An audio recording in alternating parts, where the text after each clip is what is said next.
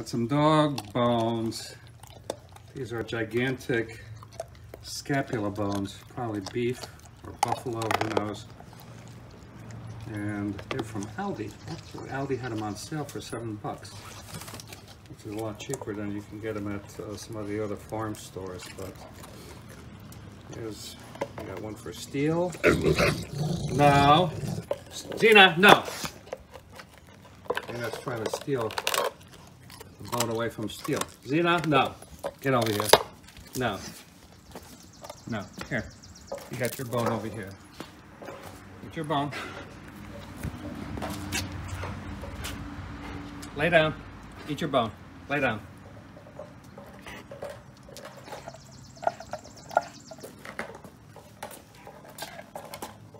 So they're munching away on their bones. One reason to give them the bones is when they build up some plaque on their teeth, this helps to remove their plaque. I brushed their teeth, but still this is gonna remove plaque a little bit better. Sometimes you can't get it all with brushing.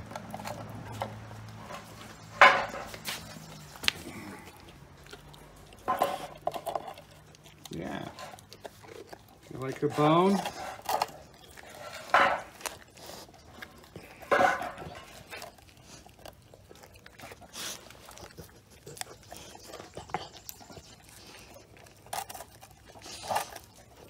Of course, you can never give them chicken bones, so these bones should be okay.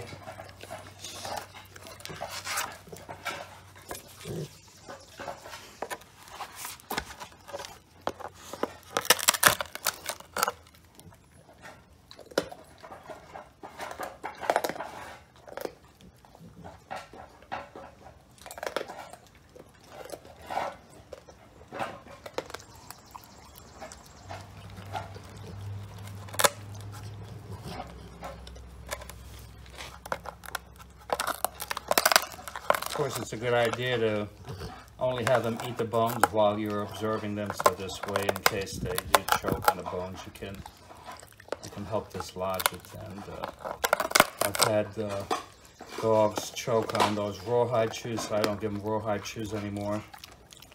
But if you do have a rawhide chew that gets stuck, depending on the dog, what I do is I stick my finger in their throat and I pull it out. But some dogs will bite you, some won't. But none of my dogs have ever bitten me when I did that, so I usually stick one hand in and try to keep the mouth open with my fingers, and then use my right hand, my index finger, and go in their throat and try to pull out anything that's stuck.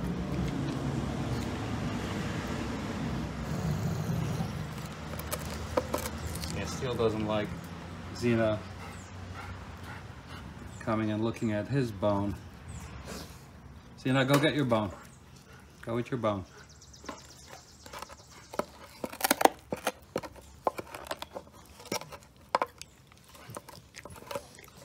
Everybody's happy and friendly until it comes to the bone, and then nobody wants to share.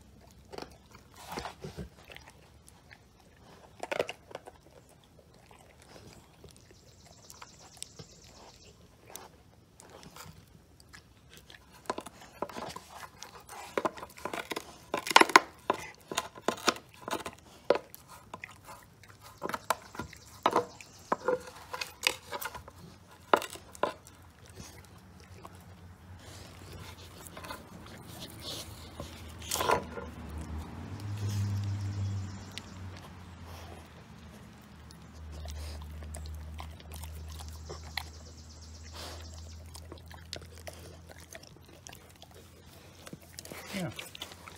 Here. Here. Here.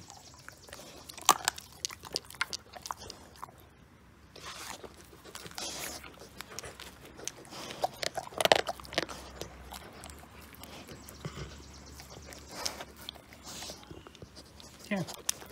Here's how to growl at me. No. No. No. Zena, no.